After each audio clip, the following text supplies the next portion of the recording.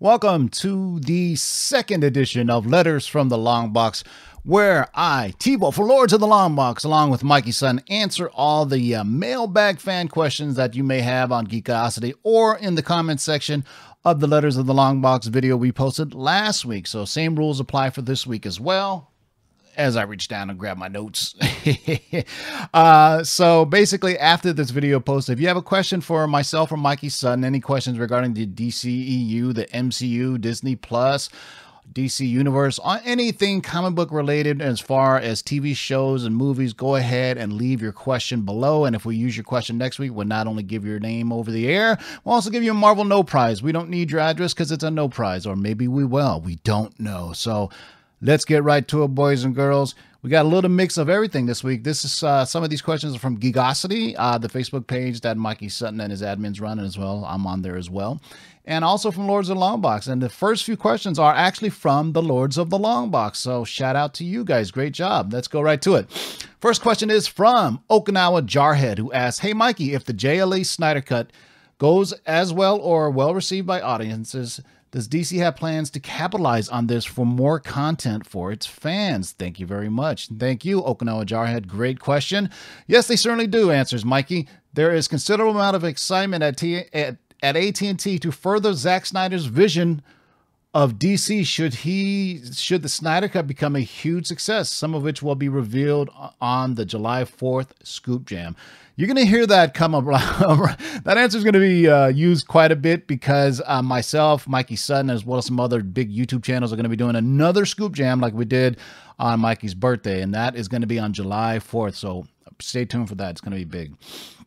All right, next question comes from Jin Najas, and I apologize if I butcher your names, but some of you don't have normal YouTube names. On the Facebook side, it's a little bit easier, but on the YouTube side, you got some weird secret names. I understand you want to keep your identity secret. Everybody's got a secret, identity. I don't want to tell you mine. Mikey and Tebow, do you think the Ghost will be back in the next installment of the Ant-Man franchise? Very easy question. Yes, it will be. He or she, we don't know, but Ghost is definitely coming back, so it's a great book to go out and get. Next question from YouTube is RP. Hey, Lords, cheers from Toronto, Canada. Shout out to all our friends in the Great North. My question is, any news on Captain Marvel sequel or Miss Marvel? I believe it was teased as a Disney Plus show before, but haven't heard anything since then. Has this been canceled or the Sentry? Any idea on the question? I guess the question is, or any idea on the casting for the Sentry?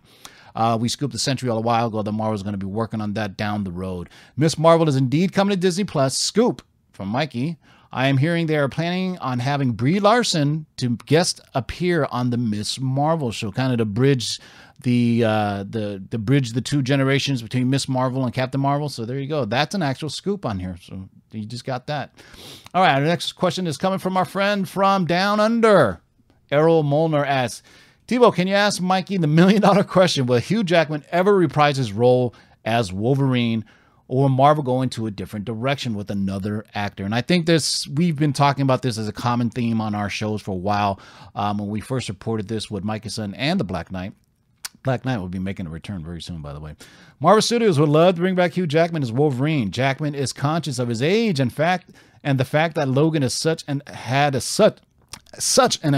standoff. You know what? Let me take a sip of my drink here. Let me sip of my Cavassier right fast. All right. But there are always ways to give him an opportunity to participate in the MCU without tarnishing that. Stay tuned for the July 4th Scoop Jam to find more about Hugh Jackman and Wolverine's future. There you go. I keep on telling you that July 4th Scoop Jam is going to keep on coming up as an answer. Danzig, 1979 asks, how likely is it that HBO Max will release the Ayer cut of the Suicide Squad? So after the success of the Snyder Cut campaign and it got released on the HBO Max, when we always say, be careful what you wish for. I hope it comes out well.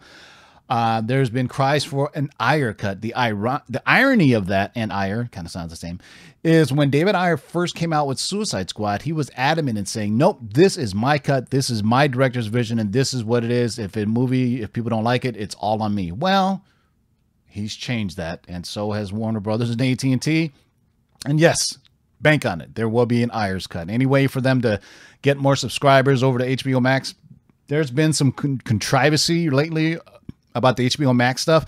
I don't want to get into it too much, but everybody thought that the HBO Max had full control of all their properties. Well, guess what? Starting July 1st, most of the DC films are going to be off, meaning that they're due to historical contracts and grandfather clauses.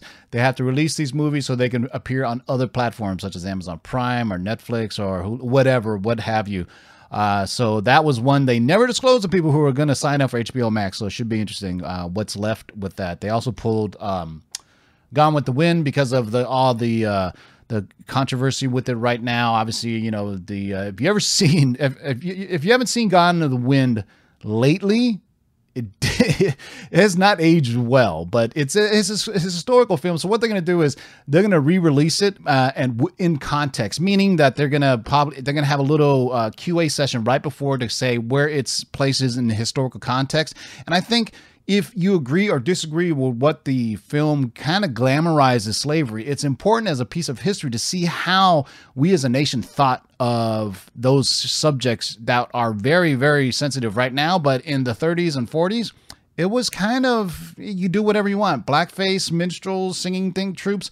It was very, very widely used in Hollywood at the time. And what you want to say, the singing and dancing of African Americans back then, it was very played up a lot. It wasn't very, I guess the kids would say, woke back then. It wasn't until Sidney Poitier came out in the movies in the 60s and really kind of put, you know, with Guess Who's Coming to Dinner, I guess is the really big first Hollywood film that kind of puts it into place where Sidney Poitier was dating a white woman, which was unheard of at Hollywood at the time. So that just goes, and that was like 30 years after Gone with the Wind. So it just goes there. So it's neither here nor there, but it's interesting what HBO Max is doing right now. So I don't want to get too much into the politics of it because I'm tired of politics right now, to be honest with you.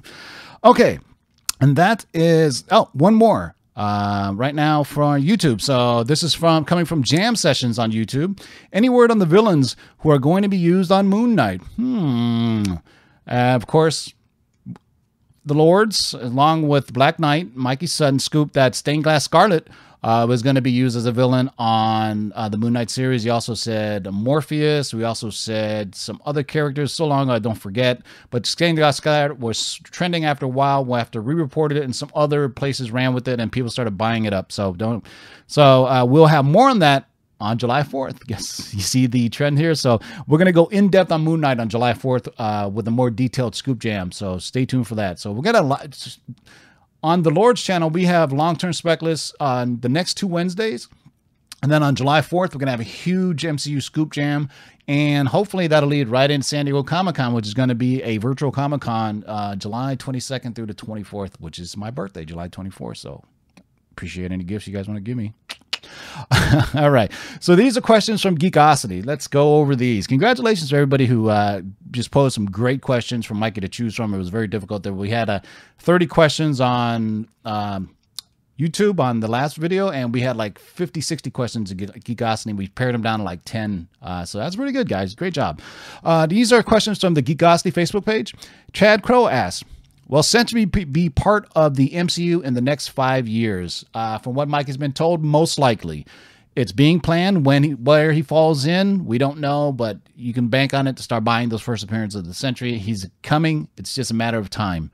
And hopefully during San Diego Comic-Con, they'll start releasing more of these dates because there's a backlog of information that's just been sitting there that Feige is sitting on a ton of information. I can't wait till he comes out with it.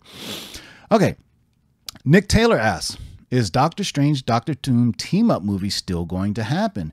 Yes, Doctor Strange Part 3 right now is being discussed by the folks over at Marvel to be Triumph and Torment, which we've talked about a lot on this channel. And it's a great, great one-shot graphic novel that features Doctor Doom and Doctor Strange. And it's essentially Doctor Doom wants to take his mother's soul back from Mephisto, and he enlists the help of Doctor Strange. This is Doctor Doom at the height of his... Oh, look at that. I just got a message from Mikey right now. At the height of his sorcery powers. If you don't know, Doctor Doom is this kind of unique being that does both science and sorcery. So enlist the aid of Doctor Strange and these limited time allies. So it's a great story. Go peep it out if you haven't read it. Triumph and Torment. All right, next up on the list is Brody Marshall asks, Will Disney Marvel change their plans to have the TV actors come back in their respective roles, like Charlie Cox as Daredevil and John Bernthal as Punisher, instead of casting new actors? Very good question. There are no plans to replace either Charlie Cox or John Bernthal at this moment, played Daredevil and Punisher respectively. Rage bait from comic sites will lead you to believe that Kevin Feige is the Grim Reaper of casting, with both Deadpool and J. Jonah Jameson being played by the same actors. It proves that is not the case at all. Feige isn't going to get in the way of what was successful. For example, Patrick Stewart publicly revealed that he met with Feige about returning as Charles Xavier. Remember that? And there's no truth in the rumor that they are changing the ethnic race of Magneto and Charles Xavier. That rumor that was cast out, that made no sense at all. But it's just people just bored during quarantine making up articles. To be honest with you, that rumor started before the quarantine from dubious sources. So anyway, let's get to the next question from our friends from Geekosity. Kobe, sorry if I say your name incorrectly. Kobe Christie, or Christ. C-R-I-S-T-E. Sounds like Christ to me, but we'll just go with Christie.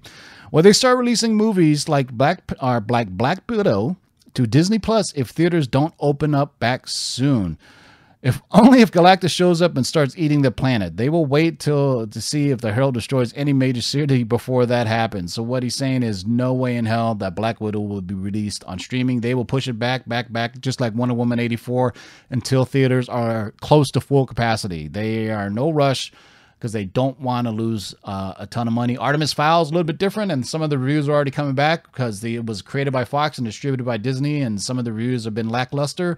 That's not a giant Disney Studios film, Marvel Studios film. Black Widow is. The amount of money that's been put into the production, the paying of the actors, the marketing, distribution, everything that started before the quarantine, they have way too much vested in this movie, and they need to get some type of ROI on it, which means return on investment.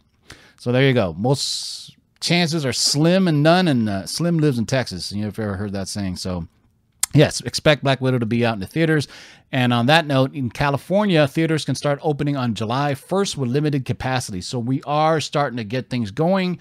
The first major movie release that was supposed to be in July is Tenet, the Christopher Nolan film. So that'll be a good kind of gauging to see how things are going. Right now, I think Tenet maybe pushed back a month. That's my own guess because theaters are slowly reopening now. If they don't open soon, AMC is going to go out of business. So we need to support our movie theaters right now, and I love AMC theaters. It's comfortable. Dolby Theater is one of the best movie seeing experiences you can have.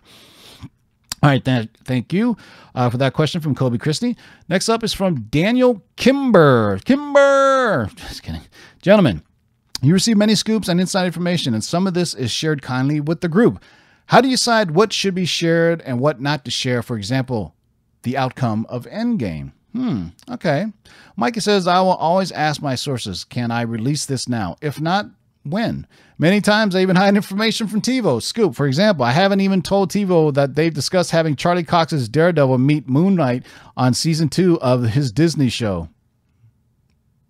I just read that now. I didn't even know that was it. So there you go. So Mike had just dropped one on me too. So there you go. So I hope you guys enjoyed that. You know what? I should probably read these in advance so I'm not like surprised at it. But you know what? I've been busy. My dog just got hurt earlier, so I wasn't even come on here, and I think I had to take him to the vet. My old dog is 15 years old. He tried to jump on the couch. He fell on his back and then hit the side of his face on the table, and I was like, anyway, hope he's doing. Lord Vader will be strong, though. He'll keep going and going. So appreciate you guys.